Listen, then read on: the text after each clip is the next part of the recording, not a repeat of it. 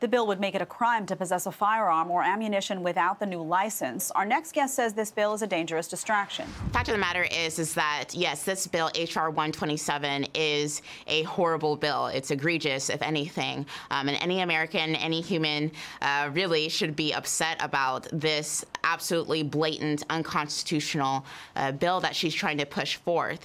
But the fact of the matter is that she's been in office for 25 years and has not actually had any of her gun control bills actually go into law in those years. So the real distraction here that they're trying to push is pushing things like universal background checks into COVID relief, into House rules, into these bills that we think are just going to be about anything else but gun control.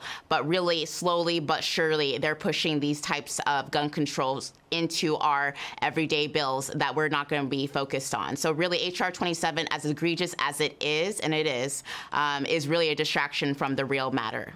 National gun ownership has exploded in the past year. So the idea of passing a gun control bill through legislation has to have been diminished. In other words, it's less popular than ever to control guns. And so the goal, as you point out, will be to do it through other mechanisms, right?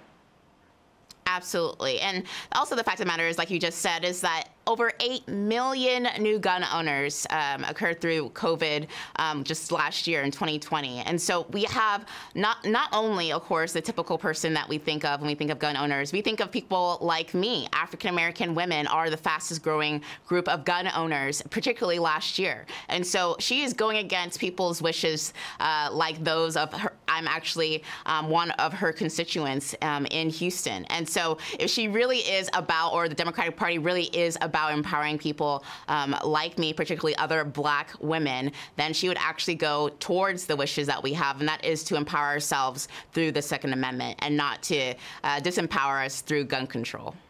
Yeah, I mean, Antonia, people should really look at the psychological evaluation component. I mean, they're talking about not only evaluations for that person looking to get the gun, but family members, past spouses, associates. I mean, this is a very dangerous, slippery slope as far as this language is concerned. We thank you for being here on this. We appreciate it.